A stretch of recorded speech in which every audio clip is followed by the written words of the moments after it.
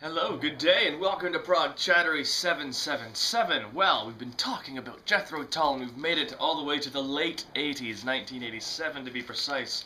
And we're going to be talking about Crest of a Knave. This is kind of the comeback album, in a way. It had been 3 years since the release of the last Tull album, Under Wraps, which I think is a very, very good album.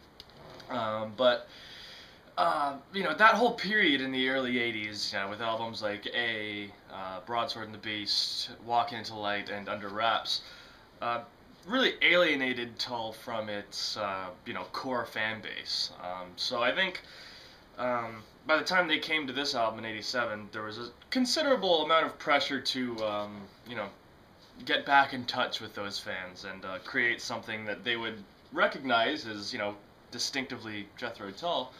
But also that proved that they were current and they were hip for their time. I think they did a really good job of it. I mentioned in the Broadsword video, I think Broadsword and the Beast is another album that is kind of looking to the past as a reference to try and create something that the fans were gonna like. And I guess Broadsword and this are kind of similar in that regard because they're both consciously trying to bring back that classic Tull sound. I think this one's the more successful of the two in terms of updating the Tull sound as well as making it sound familiar. This came after, like I said, it's a bit of a long break. There's 3 years between Under Wraps and this, and a lot of that had to do with Ian Anderson's voice. Unfortunately, the Under Wraps tour, even though he sang brilliantly on that album, singing that material night after night proved to strain his voice quite a bit, and I think he was ordered to take some time off to recuperate his voice, and unfortunately his voice is never quite the same, but, he puts through a pretty good vocal performance on this. His voice is obviously much more toned down. It's not the same crazy roller coaster kind of style that we'd heard before, but the mellow Anderson still sounds quite good. And I think his voice is one of the reasons that this album tends to get compared with Dire Straits. He sounds a little bit like Mark Knopfler. And a lot of the guitar playing, Martin Barre's guitar playing on this, that real clean, kind of arpeggiated style sounds a bit like that too. But that's, minor criticism. I still think on the whole it's a really good album. Also, during the break, Anderson, I haven't mentioned yet, but he was heavy into his salmon farming enterprise, which I think he'd been doing since around the time of the Folk trilogy. I mean, the salmon farming thing wasn't a new thing at this point, but that's just kind of a fun little aside. That's what he was doing in the 80s. The big thing about this album, of course, is the music aside, not talking about the music, I think it was the Grammy Awards where this album beat Metallica. This album beat And Justice for All for the best hard rock metal performance, which just goes to show you how silly the Grammys are and how silly those award shows are. I mean, they should not have been in the same category. I mean, this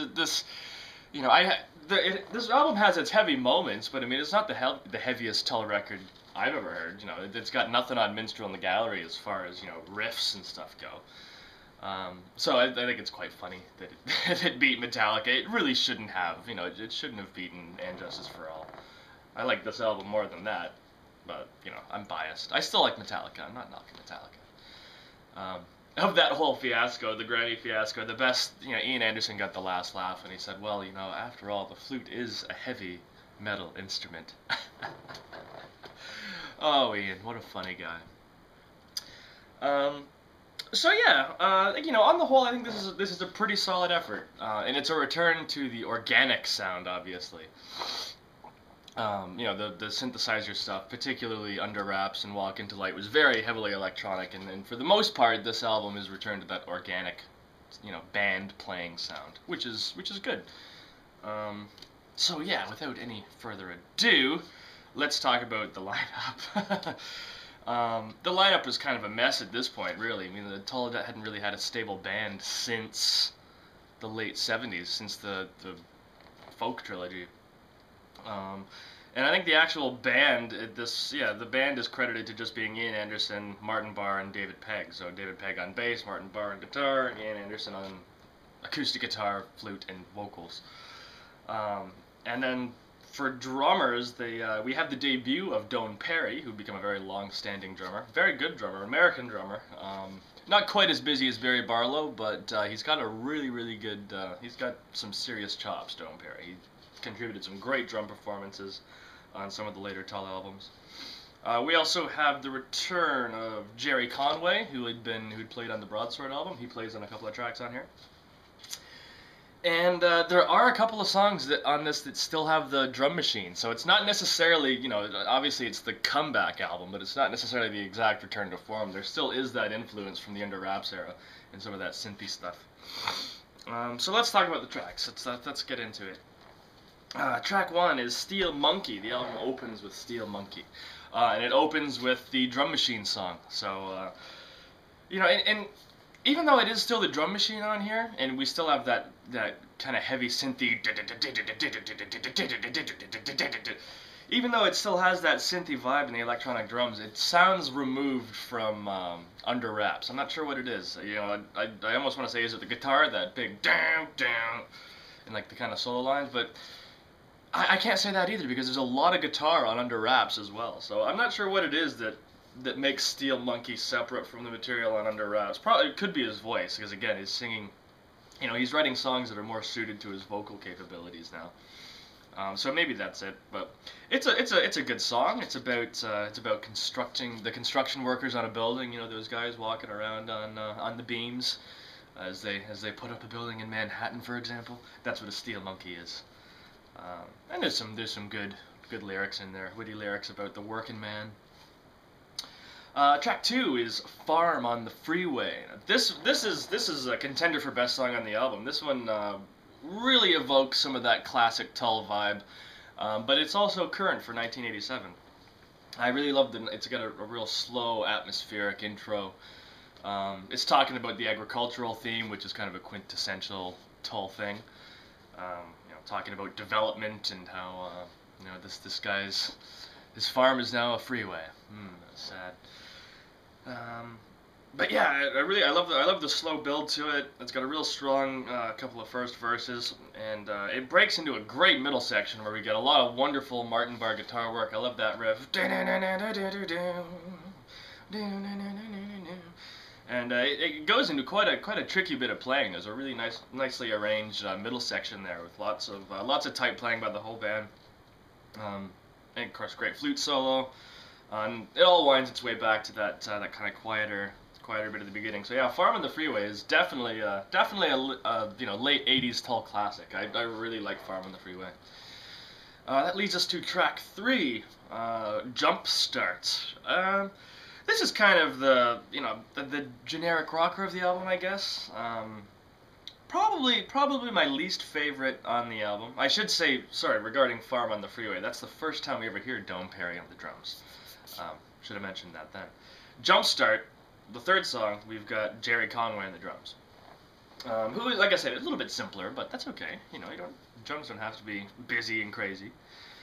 And Jumpstart's pretty good. It's got some of those. There's moments of it that reminds you of the early folky kind of stuff. But for the most part, it is kind of it's the late '80s kind of rock song. I don't know. But track 4, I think, is a great highlight. Said She Was a Dancer. I really like this song. This is kind of the ballad of the album. It's quite mellow, quite subdued. Again, a lot of Tull's songs dealt with sexuality in one way or another. So it shows that even in their aging years, and this is nothing. This is about halfway through the career. He had a lot more aging to go. But he was still able to write lyrics that dealt with that topic very well. And I love the little musical hook in the chorus. It comes in, hey Miss Moscow, what's your story? Dun, dun, dun, dun, dun, dun. Oh, that's the wrong part. It's in the chorus though. It comes just a couple of times. You get that little.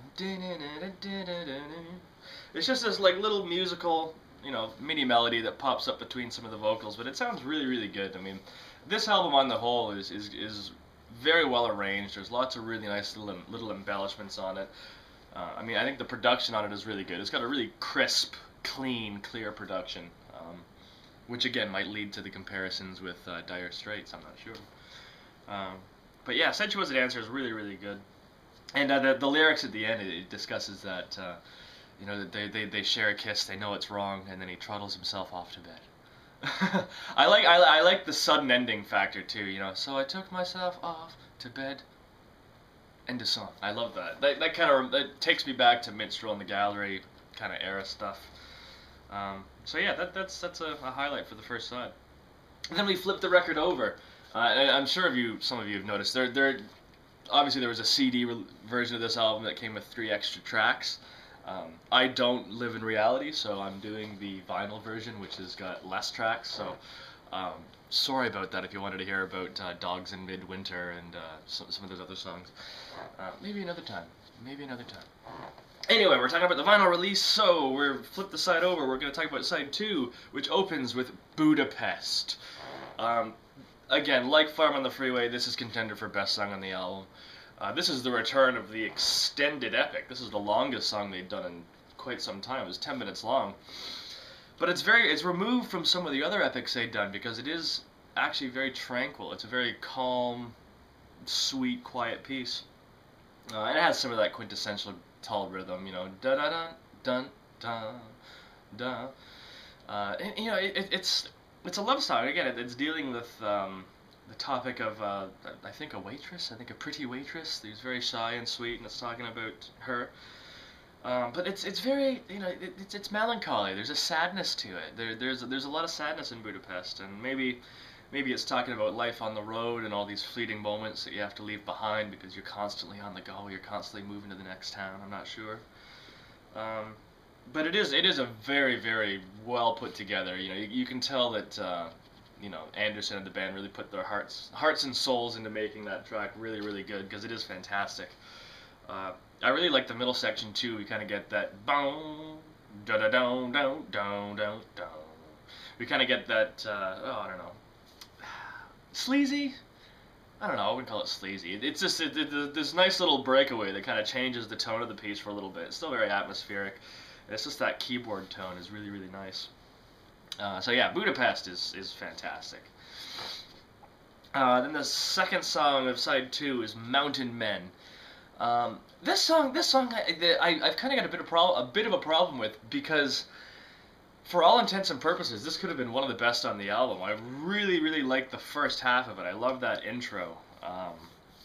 There's an absolutely classic Tull melody in there. And